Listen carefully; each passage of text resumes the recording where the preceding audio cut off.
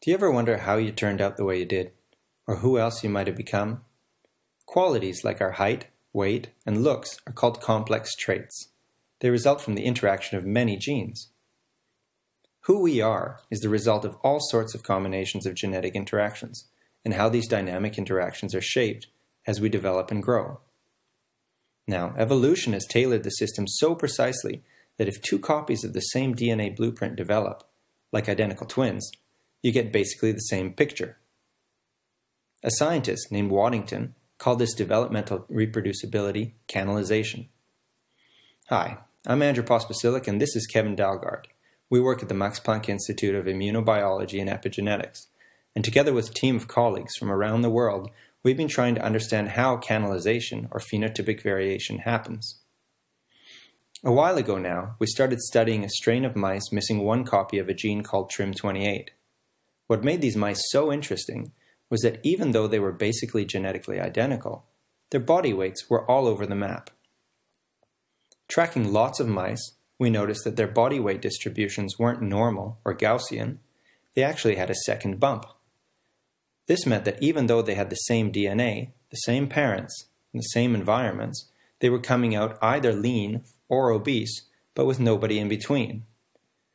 Because the mice had essentially identical DNA, and because the lean to fat ratios were non-Mendelian, we called this bistable epigenetic obesity.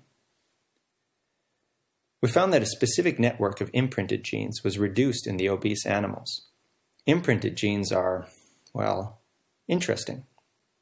During part of your life, they're only expressed from either the DNA your dad gave you or from the DNA your mom gave you, but not from both like most genes. Imprinted genes are important for your brain development, for growth, and for metabolism. Interestingly, what we also found was that deleting other members of the imprinted gene network also triggered a bistable epigenetic obesity on inbred backgrounds. This indicated that the members of the network were acting together, creating something like a switch that flips the DNA output to either lean or obese. Using a set of carefully collected adipose tissue samples, we found that some human children had signatures of the same epigenetic phenotype we see in our mice. These children were obese, had low TRIM28, and had a very different pattern of gene expression than other children, including their imprinted genes. So why does all this matter? Well, believe it or not, some species are known to be able to canalize down more than one developmental trajectory, creating different types of individuals from the same DNA blueprint. This phenomenon, called polyphenism, is what creates worker and soldier ants, for instance.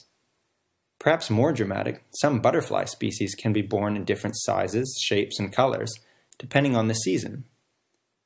So, while far from proven, our data suggests that we may actually be more like bugs than we like to think, that mammals too might have the potential to produce discrete, polyphenic outcomes from our DNA.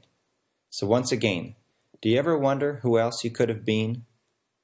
Who am I? Or maybe more importantly, who am I not?